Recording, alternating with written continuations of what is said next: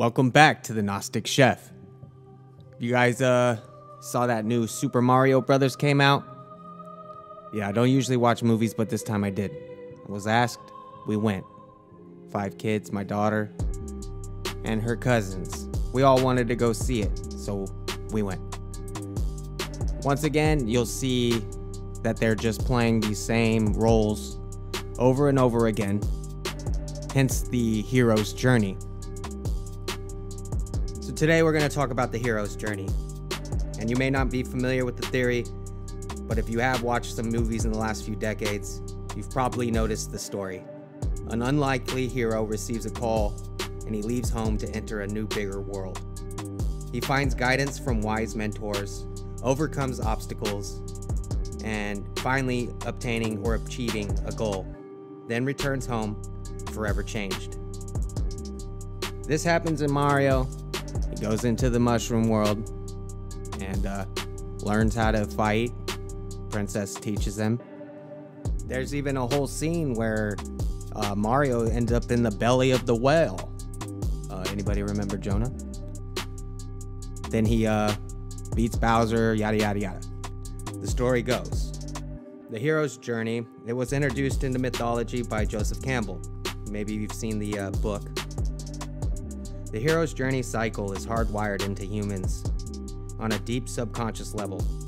The myths throughout history and across cultures universally tell the story, the archetypal story.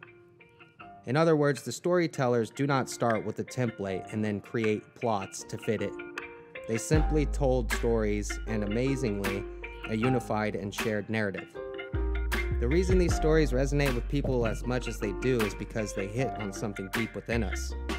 Star Wars is not timeless because of its spectacle and revolutionary special effects, but because we connect with Luke Skywalker's coming-of-age journey. Lord of the Rings, Frodo's on his quest. The existence of so many parallel myths has led numerous people to discount the story of Jesus as just another face, an archetypal hero, following the same fictional path as so many others, many of whom predate Jesus by thousands of years. And yet this universal story must have a source. But the hero's journey is one of those quests that we all are on. So nevertheless, pay attention and realize that your quest is going to come across different trials and tribulations that you will have to work through. This will be on your own quest and your own path, your own choices, your own journey. You can't allow others to play into it. If God sets you out for your trip, He's asking you to go find it on your own. You might get some teachers along the way, and there'll be a bunch of teachers that you'll just ignore and forget about. And before I go, I'll just run through the ideas of the hero's journey, like the plot structure, I guess.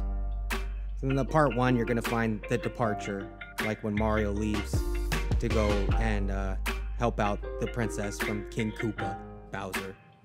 So that's his call to adventure. Then crossing the first threshold would be him getting in there to that place and time where he's going to learn his next step.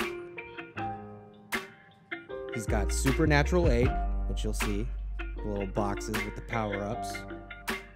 Then the part 2 is the initiation. That's where all the trials will be had, where he's learning. Part 3 is the return.